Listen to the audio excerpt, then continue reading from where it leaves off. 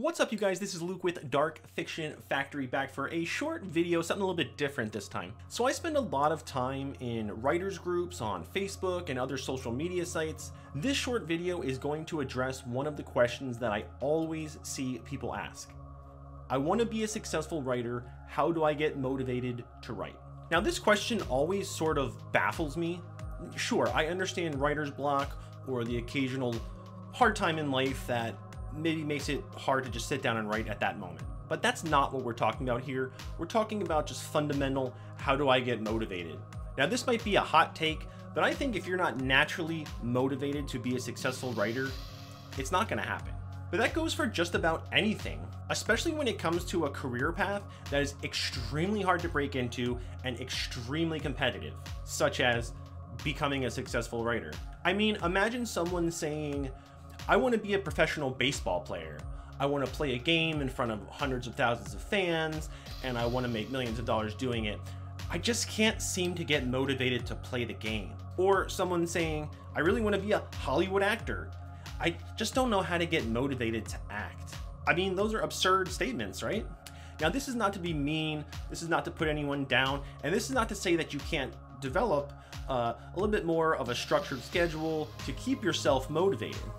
I would just say if you have to trick yourself into getting motivated to do something, that's like something you should trick yourself into getting motivated to mow the lawn. You should trick yourself into having to do the dishes, right? To get motivation to do house cleaning. But if you have to get motivated to do something that is supposedly a passion, I think maybe you're on the wrong track. But maybe you could find something else to pursue. Maybe you should just take the time to find something that you really are passionate about. To find the thing that you cannot stop doing, cannot stop thinking about.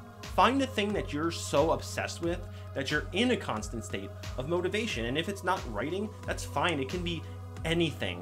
And it can take a long time to figure it out. I went through a lot of different stages. I was filmmaking, I was streaming video games, I was doing all sorts of things, some that I still do in my spare time. But when I really sat down and started writing fiction, that's when I realized that this was my true passion and the thing that I wanted to do every single day of my life. So it's okay if it takes a long time to figure it out. I just think you should try to find something that you're naturally passionate and motivated to do.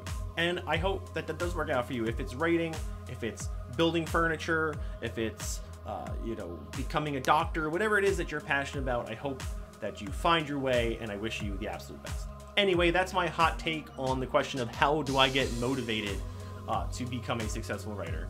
If you disagree with me, feel free to drop a comment in the link below. I would be curious to see what other people thought about this. It's just a question that I always see asked in all these groups, and it always kind of irks me, and I always kind of wanted to put this sort of response out there, so I made this video. But if I'm wrong, go ahead and tell me. All right, well, that's it for this video, guys. Thank you so much for watching. Until next time, take care and stay motivated.